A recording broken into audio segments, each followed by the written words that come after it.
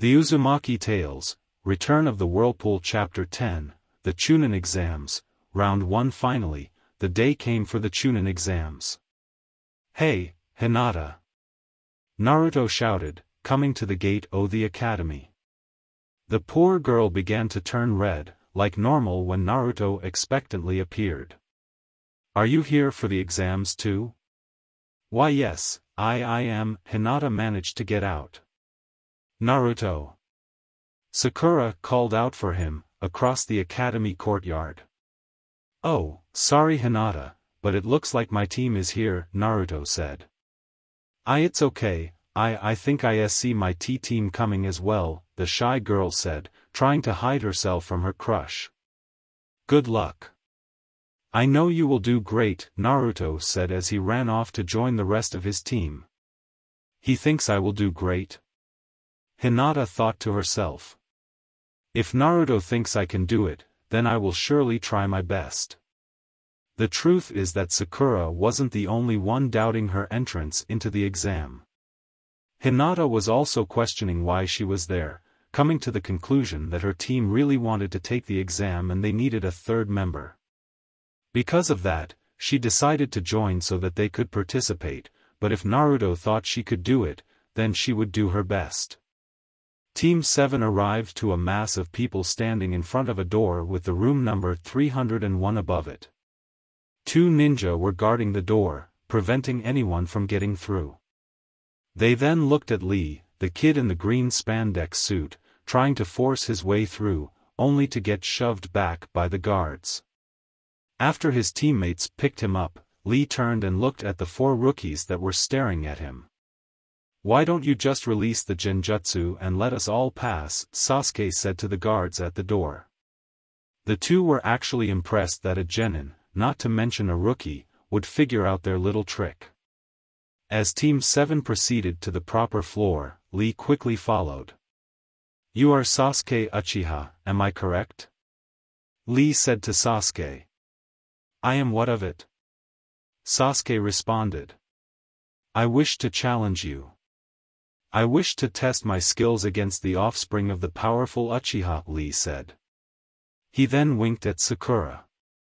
"You are an angel, I wish to take you out on a date." "You, never." Sakura said as she bent backwards to avoid Lee's kiss that he had blown towards her, hitting her head against the ground in the process. "Frankly, you're a fool, thinking you can challenge me," Sasuke replied to Lee's challenge. "You're about to learn what this name means, thick brows. Finally, I will get to test my skills against the number 1 rookie and Guy-sensei will be proud of me," Lee thought to himself. Naruto charged at Lee, thinking that he will take down this guy and show Sasuke his true skills. Lee easily sidestepped Naruto's attack and retaliated with a kick of his own, sending Naruto into the opposing wall. "I will say this again, you cannot defeat me." Inside Naruto, the fox was laughing at him for what had just happened. "Humph, this might actually be fun," Sasuke said, realizing that Lee was actually strong. With that, Sasuke attacked Lee.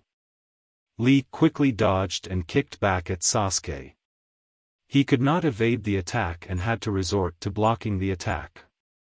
As Lee made a quick hand sign, Sasuke braced himself for some sort of ninjutsu, only to be hit in the stomach by a second kick. What sort of ninjutsu or genjutsu was that? Sasuke thought. "That's..." Lee said, looking into Sasuke's eyes. "The Sharingan." Sasuke charged at Lee, thinking that he would use his eyes to reveal what type of ninjutsu or genjutsu Lee was using. Sasuke is getting stronger and stronger." Sakura squealed. At that moment, Sasuke go kicked upside the chin by Lee. He hit Sasuke? Like it was no nothing? What? The Sharingan couldn't read that? Sasuke said in a bit of pain. "Yes, my techniques are neither ninjutsu nor genjutsu," Lee stated. Shadow Leaf Dance. Lee appeared behind Sasuke, who was still mid-air. Yes Sasuke, my techniques are simply taijutsu.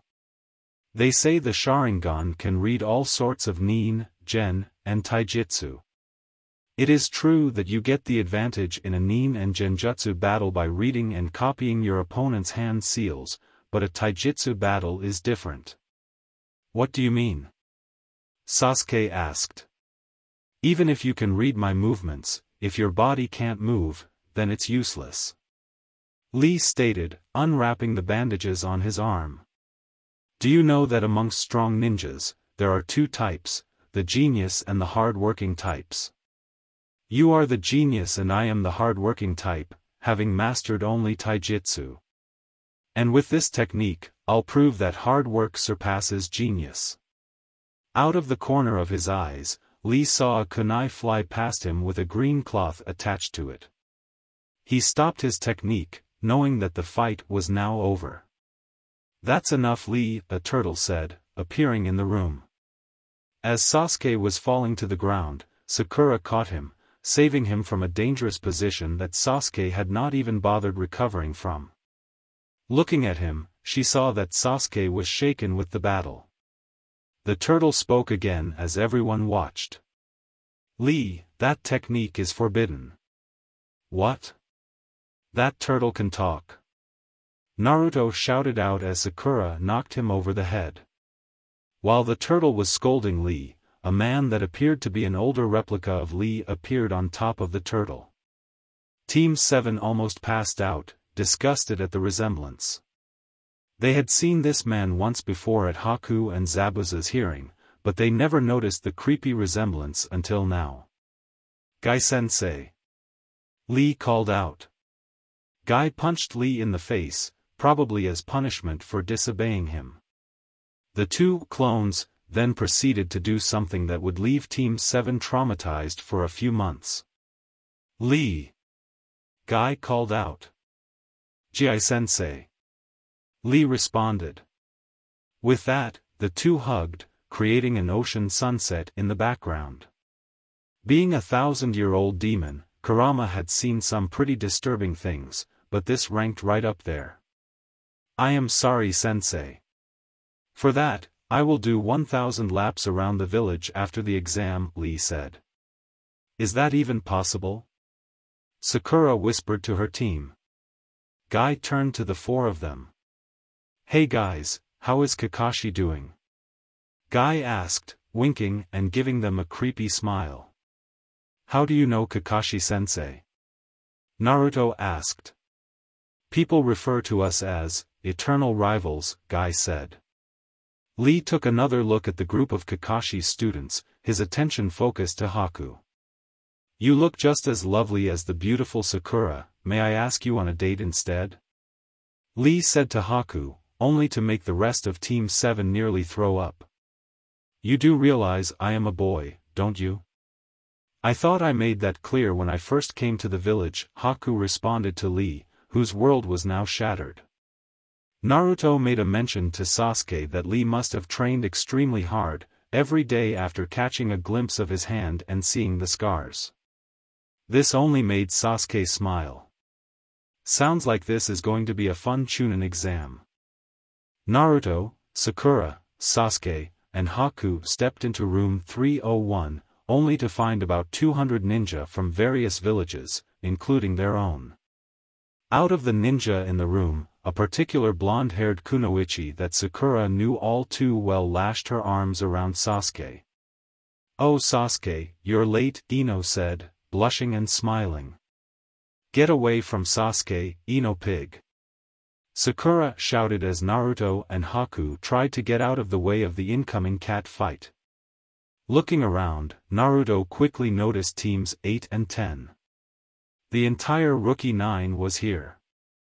Then the 9 noticed a gray-haired ninja who introduced himself as Kabuto. Hey you guys, quiet down. The last thing you want is to cause a scene, Kabuto told the rookies. Although, I can't blame you. I remember how I was when I was a rookie. So you've taken this test before? Sakura asked the newcomer. Actually, this is my 7th time, since the exam is held twice a year, Kabuto bragged. Wow, so you must know a lot about these exams, Sakura said. Yep. I'll even share some of my info with you, using the Nin cards, Kabut said, whipping out a deck of cards. Is there anyone you want information on? How about Gaara of the Desert and Rock Lee of the Hidden Leaf, Sasuke said, getting in on the action. Let's see. Rock Lee.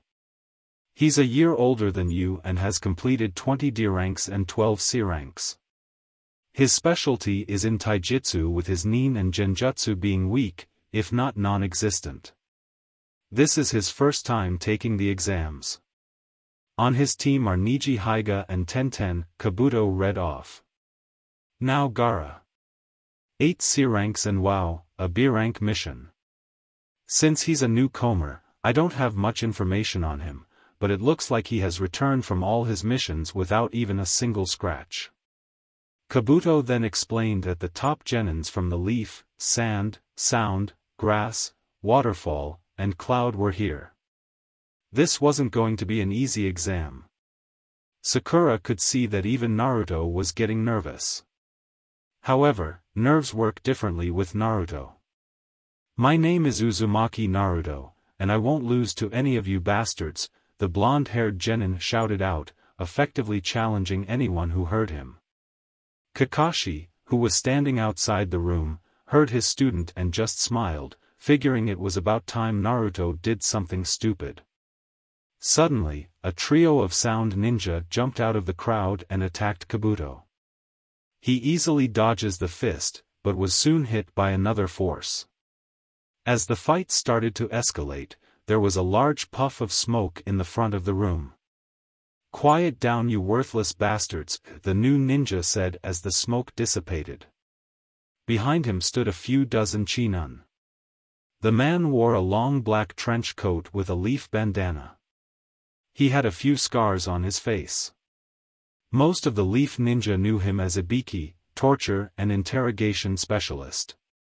"I am Ibiki Marino, the proctor for the first exam. Take your seats now before I decide to start failing people." Nobody doubted him, and suddenly, order was brought back to the room. Ibiki started handing out the tests as Naruto realized that this was a paper test. He was doomed to begin with.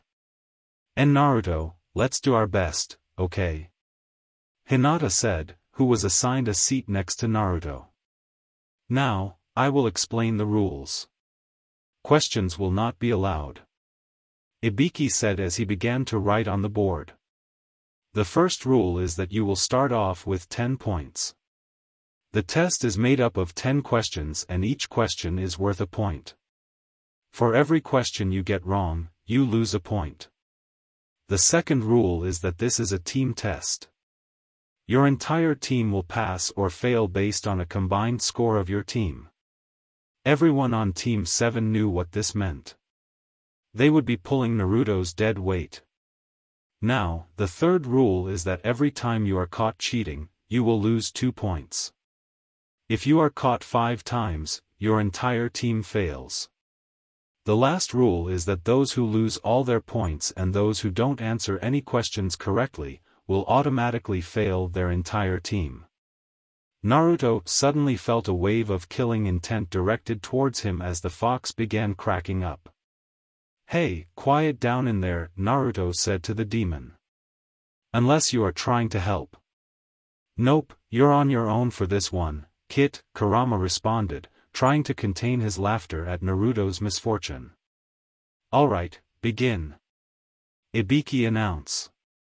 The entire room started on the exam, soon realizing it to contain some extremely difficult questions. Sakura, Sasuke, and Haku already turned to look towards Naruto, who was already freaking out.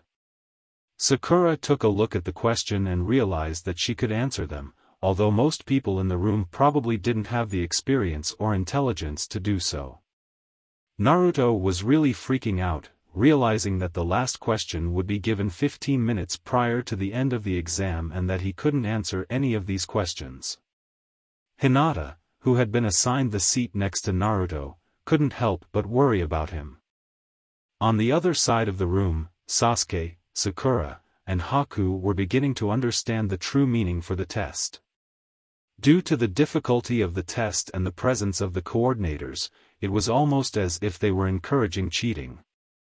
I see, this is a test to see how well we can gather information by using our skills without getting caught, Sasuke thought to himself.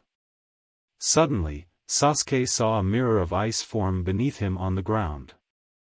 In it he was a hand writing on a piece of paper. The message was pretty clear. Don't worry about Naruto, I will help him out. Haku, the message read. Sasuke grinned at what Haku was telling him. All around the room, the people who were realizing the objective of this test began to make their move. Shino had released his insects to gather information while Akamaru was being a lookout on Kiba's head and giving him the correct answers. Neji had activated his Byakugan, giving him the ability to see through anyone and look at any test in the room. Hinata was doing the same as her cousin. Sasuke had activated his Sharingan and began copying the movements of someone who looked like they knew what they were doing. Sakura, on the other hand, had the intelligence to solve the questions on her own. As Hinata saw Naruto was panicking, she decided offering him her test so that he may have a chance to pass. However, a kunai passed by their heads, just missing them. Number 64, you are out.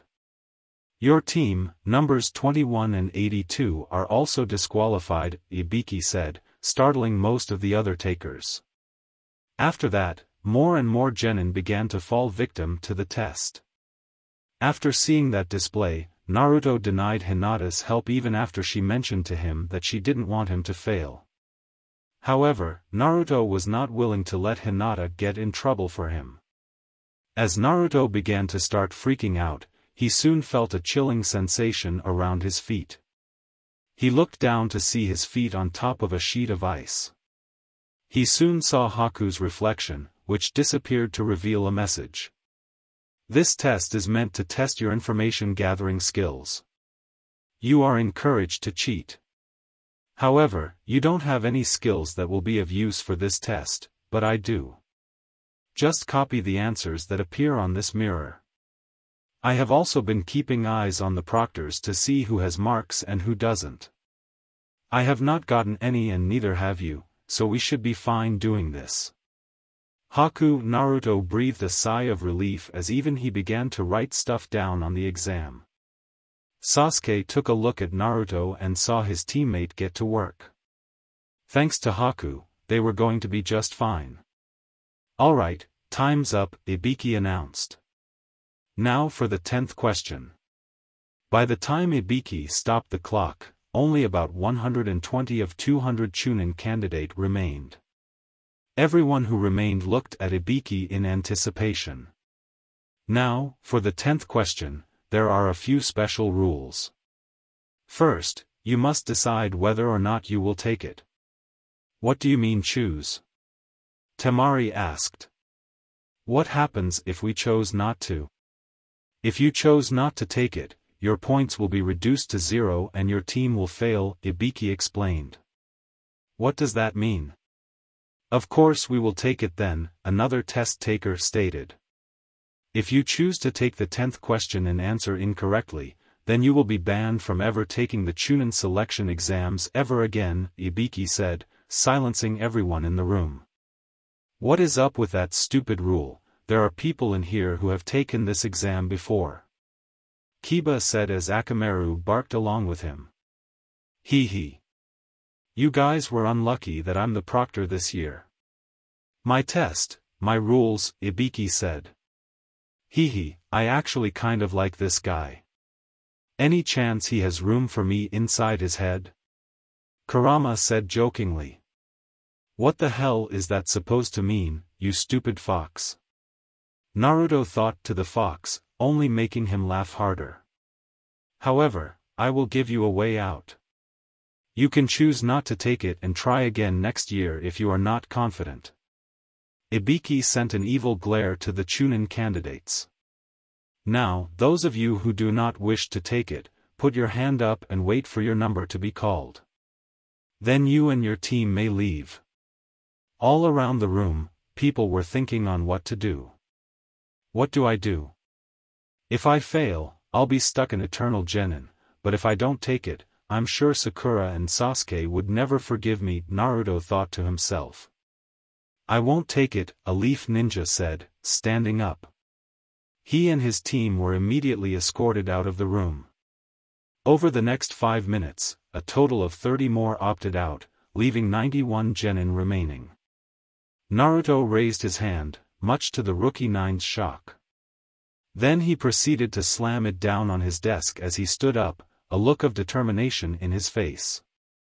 Don't underestimate me. I will not run. I will take the question, even if I'm stuck to be a genin forever, he declared. I'll will myself to become Hokage anyways, I don't care if I fail anyways. Hee, I'll give you all one last chance to back out. Your life is riding on this decision, Ibiki said, casting one more wave of fear into the genin. However, Naruto had managed to inspire the entire room.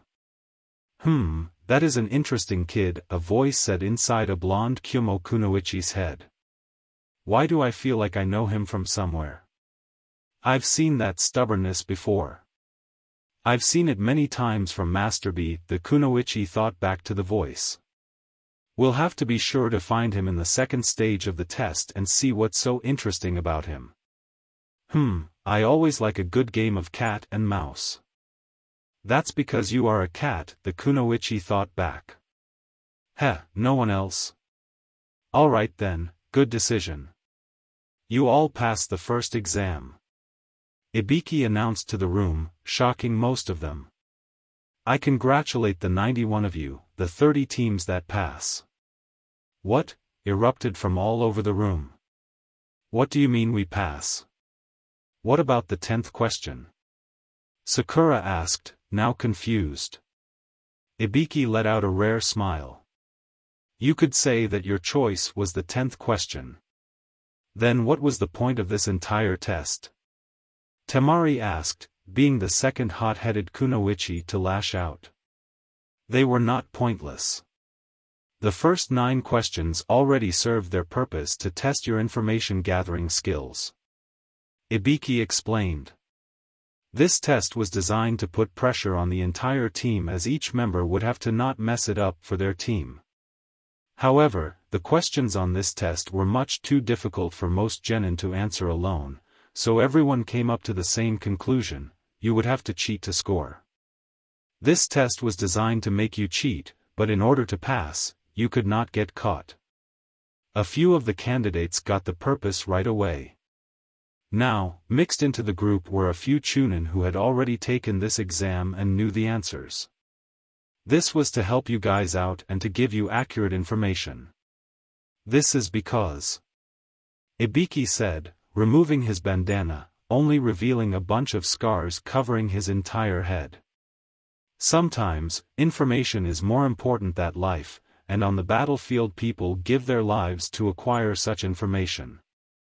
Everyone saw the scars and screw holes on Ibiki's head and cringed a little at the image. If the enemy notices you, there is no guarantee the information you obtain will be accurate, Ibiki stated. Remember this, as accurate information can be a powerful weapon for you and your comrades. This is why we had you gather information through cheating. This clearly separated those who did and did not have the right abilities. Wait, then what about the 10th question? Temari asked. But the 10th question is the true purpose of this test. The take it or not take it decision. Ibiki paused momentarily. Let's say you become chunin and your mission is to steal an important enemy document. You don't know the number or skill of the enemy. Do you accept the mission? Because you don't want to die, because you don't want your comrades hurt? Can you avoid this dangerous mission? The answer is no. Ibiki let out a slight grin. Those who aren't willing to put their lives on the line. Those who cling to the uncertain future of, there is always next year, and then walk away from their chance. Those pieces of trash who can only make cowardly choices, don't deserve the right to become chunin. That's how I feel. Ibiki said. You have made it through the entrance of the first test, I wish you guys luck. Hell yeah. Naruto shouted out. He's an interesting one alright, Ibiki thought to himself. Suddenly, a black bundle came crashing through the window and a black poster was unraveled on the back wall. Out of the bundle crawled a lady with short purple hair in a ponytail and a mesh shirt underneath her jacket. This is no time to be celebrating. It is now time for the second test. I am Enko Mitarashi, the proctor. Now, follow me. Enko said as Ibiki face palmed himself repeatedly. This one is almost Naruto-ish, Sakura thought to herself. Wow, 91. Ibiki, you're getting soft. The test was way too easy. Enko said to Ibiki. There are a lot of outstanding ones in this batch, Ibiki said. Bah, that's fine, Enko said. I'll cut them at least in half by the time I'm done with them. Now I'm getting excited. I'll explain everything once we change places.